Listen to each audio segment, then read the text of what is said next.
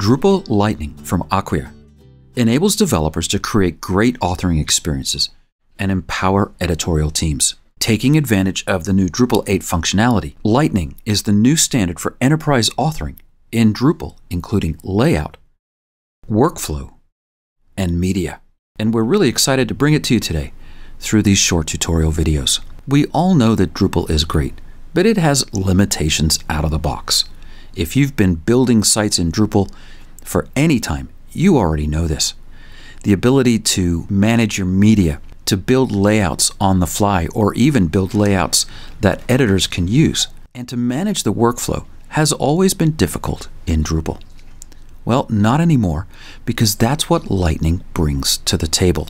It brings those three elements, media management, layout management, and workflow management, in a more complete, feature-rich Drupal experience. In this set of videos, we're going to take a look at how Lightning manages your media, helps you build sophisticated layouts on the fly, and set them up so editors can either use them or edit them themselves, as well as a comprehensive workflow management. Lightning is intended for developers and advanced site builders. It allows you to build a robust Drupal 8 site that an editor can then use with confidence and ease, knowing that their media management, layout management, and workflow management is handled really well. I'm over here at the Lightning site. That's lightning.acquia.com. Right here in the top right corner, you're going to see installation instructions. Let's take a quick peek at that. Takes us to the docs. By far the easiest way to get started with Lightning and to start to play with it and learn it is by using Acquia's Dev Desktop.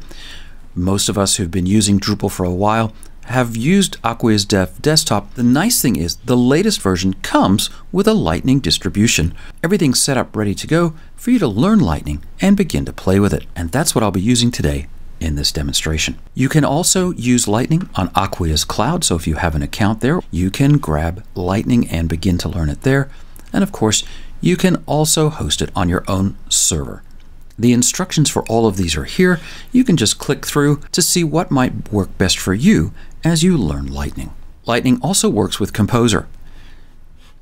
So if you are a Composer user, and obviously you'll need Composer and Node, you'll be able to follow these instructions and get Lightning set up completely for you. Just make sure to read through this page very carefully. Once again, I'll be using the distribution from Dev Desktop, and you'll see that Chaos Tools, all of the experimental core modules are installed but not turned on. Features is not turned on, but a number of modules are turned on, of course, and an inline entity form, entity embed, and then all of the various Lightning modules that you'll need to play around and learn how this works. This is set up for you when you use Acquia's Dev Desktop.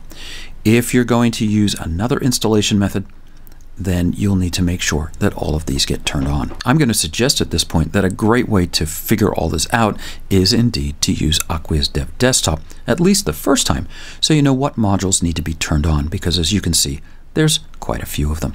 The last thing I'll mention in this video is support and updates. Acquia continues to develop Lightning and send out updates on a regular basis, migrating to content moderation with Lightning. This was a big one, Lightning migration to core media that was released in Drupal 8.4. So you can see they're staying on top of it, and each of these blog posts gives detailed instructions as to what's going on. So keeping up to date with Lightning is really simple. Back here on the home page, one last thing, updating Lightning is easy as well. All of the instructions are right here on the GitHub page, and so managing your Lightning installation is really for developers and advanced site builders at this point, not necessarily for editors.